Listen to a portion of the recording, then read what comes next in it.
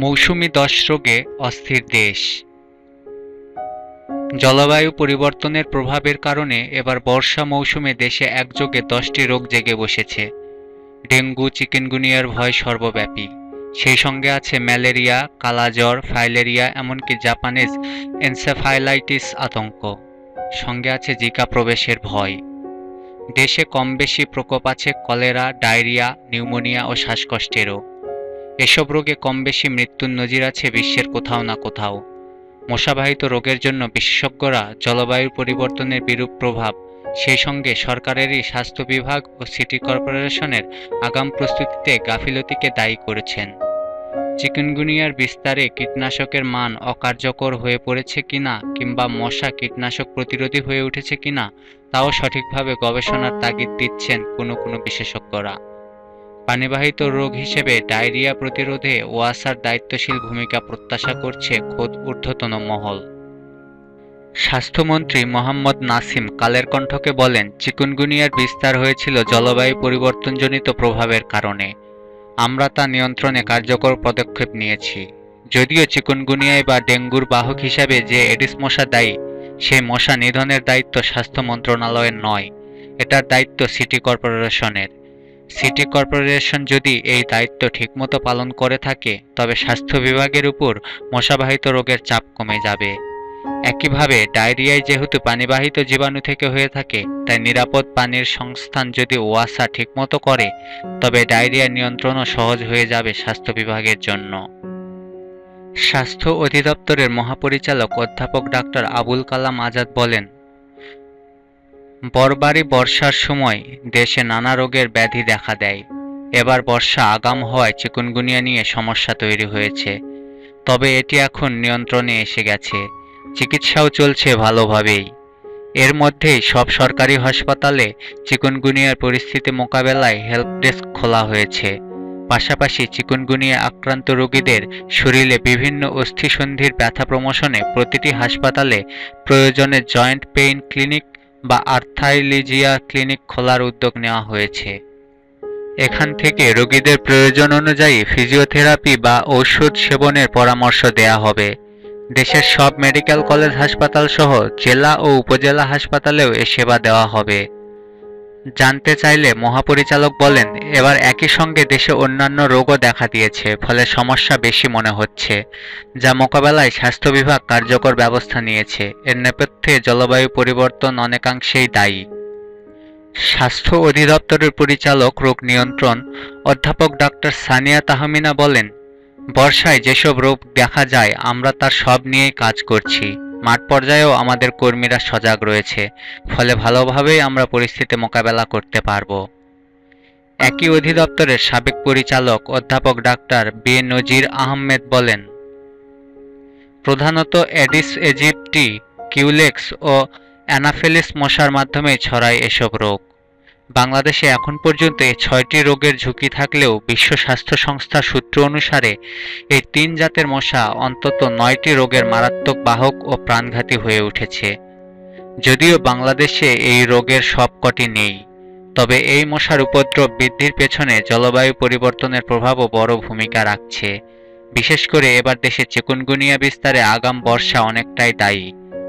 এক কথায় এবার দেশে মশা প্রজনন বান্ধব পরিবেশ আবহাওয়া পেয়েছে দীর্ঘমেয়াদে, যার মধ্যে এডিস মশার প্রজনন বেপরোয়া হয়ে ওঠায় চিকুনগুনিয়া ভাইরাস সর্বত্র ছড়াতে সহায়তা হয়েছে।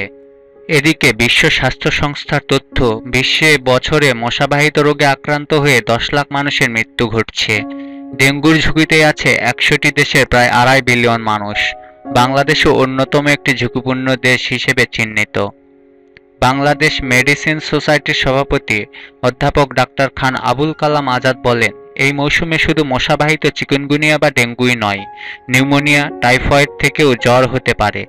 এছাড়া অন্যান্য কিছু ইনফ্লুয়েঞ্জার সংক্রমণও আছে আমাদের দেশে। চিকুনগুনিয়া দেশে গত মে মাসের শুরু থেকেই দেখা দিয়েছে চিকুনগুনিয়ার প্রকোপ। স্বাস্থ্য বিভাগ থেকে তখন বিষয়টিতে তেমন গুরুত্ব না দিলেও পর্যায়ক্রমে স্বাস্থ্য মন্ত্রণালয় ও স্বাস্থ্য অধিদপ্তর বিভিন্ন উদ্যোগ নিতে শুরু করে। এর মধ্যে ব্যাপক মাত্রায় ছড়িয়ে পড়ে চিকুনগুনিয়া। ঢাকায় একরকম ঘরে ঘরে আক্রান্ত হয় মানুষ, ছুটতে শুরু করে হাসপাতাল ও ডাক্তারের কাছে। তোলপাড় লেগে যায় সব দিকে। উচ্চ আদালতে গড়ায় এ রোগের প্রকোপের ঘটনা। জাতীয় সংসদে পর্যন্ত আলোচিত হয়ে ওঠে চিকুনগুনিয়া। স্বাস্থ্যমন্ত্রীকে জবাব দিতে হয় বারবার। সরকারের তরফ থেকে চালানো শুরু করা হয় জনসচেতনতামূলক বিভিন্ন তৎপরতা। সরকারের রোগতত্ত্ব, রোগ নিয়ন্ত্রণ ও গবেষণা প্রতিষ্ঠান আইইডিসিআর এর পরিচালক অধ্যাপক ডাক্তার মির্জাদি সাবরিনা ফ্লোরা বলেন, চিকুনগুনিয়া পুরনো রোগ, আমাদের দেশে আগেও ছিল, এবার বিস্তৃতি বেশি হয়ে পড়ে।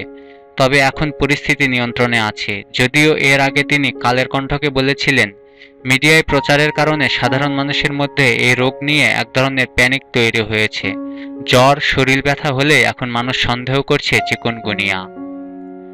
স্বাস্থ্য অধিদপ্তরের সর্বশেষ বুলেটিনের তথ্যে জানানো হয়েছে, গত 12 জুলাই বিকেল 5টা পর্যন্ত আইইডিসিআর এর ল্যাবে পরীক্ষার মাধ্যমে নিশ্চিত হওয়া চিকুনগুনিয়া রোগীর সংখ্যা 649 জন। এর বাইরে আক্রান্তদের তথ্য নেই আইইডিসিআর এর কন্ট্রোল রুমে। তবে 13 জুলাই ঢাকাসহ চাঁদপুর, ভোলা, ঝিনাইদহ, যশোর, কুমিল্লা, মুন্সিগঞ্জ, চাঁপাইনবাবগঞ্জ, নেত্রকোনা, সুনামগঞ্জ ও ঠাকুরগাঁও জেলা থেকে মোট 118 জন হটলাইনে ও 51 জন সরাসরি কন্ট্রোল রুমে এসে চিকুনগুনিয়া সম্পর্কে বিভিন্ন তথ্য জানতে চায় এবং পরামর্শ নেয় বলেও আইইডিসিআর সূত্র জানিয়েছে। আইইডিসিআর এর গবেষকেরা জানান, 2005 সালে ভারতে এক দফা চিকুনগুনিয়ায় ব্যাপক প্রকোপ দেখা দিলে তখনও একবার বাংলাদেশে সমীক্ষা চালিয়ে কোনো রোগী পাওয়া যায়নি। দেশে চিকুনগুনিয়ায় প্রথম রোগী ধরা পড়ে 2008 সালে রাজশাহী ও চাঁপাইনবাবগঞ্জে। 2011 সালে আবারও এর প্রকোপ দেখা দেয়। দোহারে 245 জনের রক্ত সংগ্রহ করে 52 জনের রক্ত পরীক্ষা করে 31 জনের দেহে চিকুনগুনিয়ার ভাইরাস পাওয়া যায়। চাঁপাইনবাবগঞ্জে 94 জনের নমুনা সংগ্রহ করে 30 জনের নমুনা পরীক্ষা করা হয়। 12 জনের দেহে চিকুনগুনিয়া শনাক্ত হয়। এছাড়া বঙ্গবন্ধু শেখ মুজিব মেডিকেল বিশ্ববিদ্যালয়ে পরীক্ষায় ওই সময় 3 জন রোগীর দেহে চিকুনগুনিয়া শনাক্ত করা হয়। ডেঙ্গু। স্বাস্থ্য অধিদপ্তরের কন্ট্রোল রুমের সর্বশেষ তথ্য অনুসারে চলতি ডেঙ্গু মৌসুমে 12 জুলাই পর্যন্ত মোট 568 জন ডেঙ্গুতে আক্রান্ত হয়ে বিভিন্ন হাসপাতালে চিকিৎসা নিয়েছে। যে হাসপাতালগুলো থেকে স্বাস্থ্য অধিদপ্তরের কন্ট্রোল রুমে তথ্য জানানো হয়েছে, শুধু সেই তথ্য কন্ট্রোল রুমে সংরক্ষণ করা হয়। এর বাইরের কোনো খবর তাদের কাছে নেই বলে জানান ওই কন্ট্রোল রুমের দায়িত্বপ্রাপ্ত কর্মকর্তা। ঢাকা মেডিকেল কলেজ হাসপাতালের মেডিসিনের অধ্যাপক ডাক্তার খান আবুল কালাম আজাদ বলেন, যদি চিকুনগুনিয়ার সঙ্গে ডেঙ্গু আগের বছরগুলোর মতোই একই ধারায় দেখা যায় তবে এটা বিপজ্জনক হবে। আইইডিসিআর এর তথ্য অনুসারে গত বছর সেপ্টেম্বর পর্যন্ত ঢাকায় ডেঙ্গুতে আক্রান্ত হয়েছিল 2557 জন, মারা গেছে 6 জন। সাধারণত জুন জুলাই থেকে শুরু করে অক্টোবর নভেম্বর পর্যন্ত বাংলাদেশে ডেঙ্গুর বিস্তার থাকে। তাই এবার চিকুনগুনিয়ার পাশাপাশি ডেঙ্গু নিয়ে মানুষের মধ্যে উদ্বেগের কমতি নেই। বিশেষজ্ঞরা বলেন, ডেঙ্গু আক্রান্ত হয়ে মৃত্যু কমে গেলেও আক্রান্ত হওয়ার প্রকোপ কমছে না। ডেঙ্গুর উৎস বন্ধ হচ্ছে না বলেই এমনটা হচ্ছে। ম্যালেরিয়া। মশাবাহিত আরেক ঘাতক ব্যাধি ম্যালেরিয়া সারা বছর থাকলেও বর্ষা মৌসুমে প্রকোপ বেড়ে যায়। সরকারি তথ্যমতে 2016 সালে সারা দেশে মোট 27,737 জন ম্যালেরিয়ায় আক্রান্ত হয় এবং মারা যায় 17 জন। আর এখন দেশে ম্যালেরিয়ার ঝুঁকিতে রয়েছে প্রায় 1.5 কোটি মানুষ।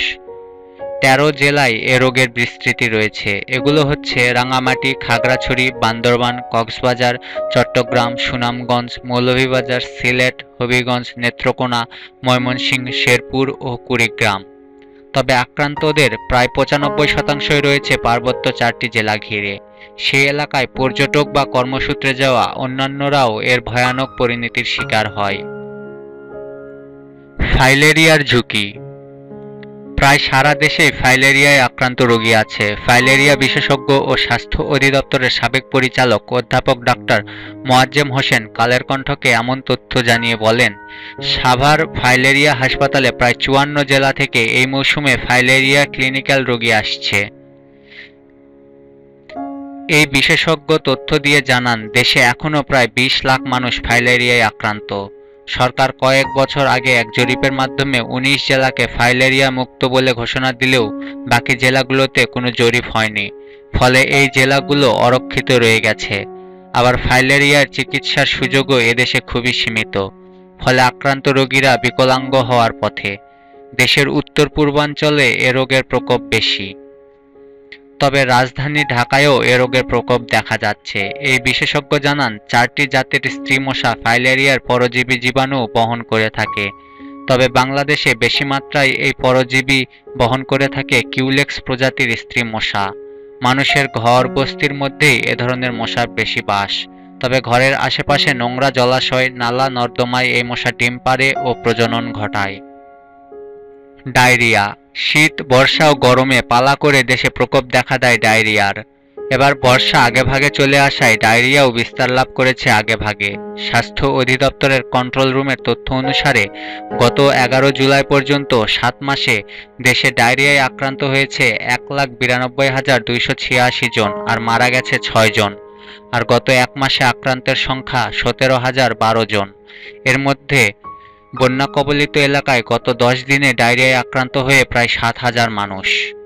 স্বাস্থ্য অধিদপ্তরের পরিচালক অধ্যাপক ডাক্তার সানিয়া তাহমিনা বলেন, চলতি বর্ষা মৌসুমে আগামী 3-4 মাস পর্যন্ত চিকুনগুনিয়া ও ডেঙ্গুর সঙ্গে ডায়রিয়ার বিস্তারের ঝুঁকিও আছে। তাই আমরা এ ব্যাপারে সতর্কতামূলক নানা পদক্ষেপ নিয়েছি।